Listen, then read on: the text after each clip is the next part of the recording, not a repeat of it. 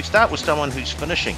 James Maloney decided to hang the boots up. Blake, I mean, he's had a great career. Yep. I guess you can look back and be happy with how things have gone. Oh, mate, outstanding. I remember playing against him when he couldn't get a crack with the Storm. He was a little unknown over at the Storm, and they obviously had Cooper Cronk and the likes back then. But he was coming off the bench and played a handful of games for them, but was just that skinny kid that tried hard. And then, little bit known to everyone, he comes over to the Warriors, and that's where everyone falls in love with him. And he, sort of builds. I suppose he always had it, but behind great players, you never get to see it. Then when he come to the Warriors, and just the rest of his career just sort of went uphill, didn't it? I mean, every club he went to, everything he touched just turned to gold. Went to numerous grand finals, which, some of us would love to get to one. But, his career was awesome, and he's a great bloke as well off the field. Like someone that you would always get along with. He had a lot of time for everyone, and there's always that, there's always those people in the team that can just rip into the coach and get away with it. Just that prankster, that jokester, and that was him, mate. Awesome career. I think he's been battering around for a bit the last couple of years, so it's time to sail off in the sunset. Carl, two premierships with two different clubs, and as Blake said, he started at the Storm, and if he had stayed there, I don't know, his career probably wouldn't have panned out the way it did. Yeah, he was, like Blake said, an incredible player. Did he start at the Eels? Yeah, he started at the Eels. I don't know if he Storm? played first grade at the Eels, though.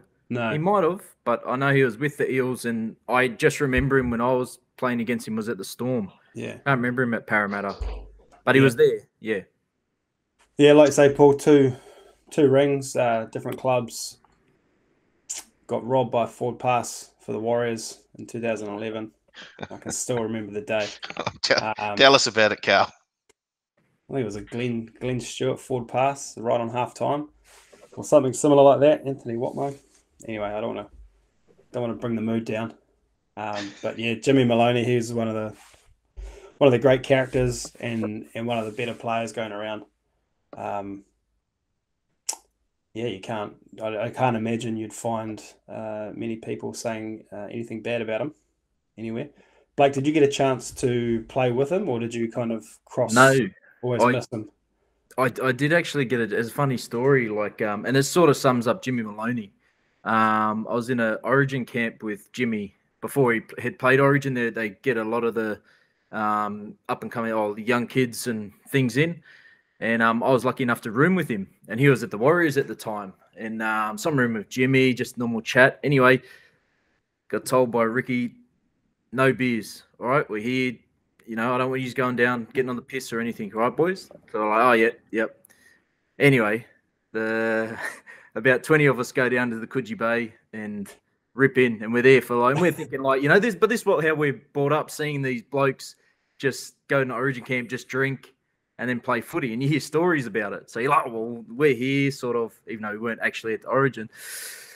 And we go down. Anyway, they come down, grab us at about midnight, get to bed, blah, blah, tell us off.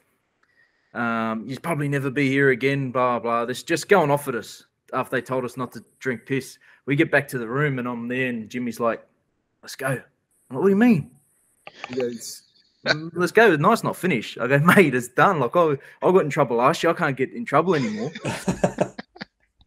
little fella snuck off and went out. Everyone else stayed home, and wake up at about 6:30, and here comes Jimmy strolling in the jeans and the shirt. Hey, where'd you go? Oh, I've just been at the cross with Joey Johns, just having a good night. What about you? Oh, mate, fuck, I was shitting myself. I was in bed.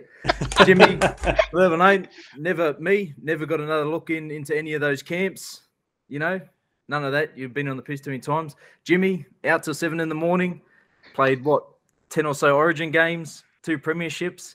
But that's just a little bit of Jimmy. Doesn't take no for an answer. If he wants to do what he wants to do, he'll go out, get on the beers, and wake up the next day and train. and that's sort of him, man. You needed to buddy up with Joey Johns, mate. That's what I took out of that. Oh, mate, I don't have the kahunas that Jimmy does, and he seems to get away with whatever he wants to as well, which is good. Yeah, that's fantastic. And that Coogee pub, that's fantastic as well. They put on a good show there. Crikey, we've had a few nights there when we've been over for either the league or the races at Randwick. So, Yep. Oh, wow. That's brilliant. Yeah, I agree with Carl. If you're going to go out, make sure you buddy up with one of the immortals. Then you're fine. You've got a pass.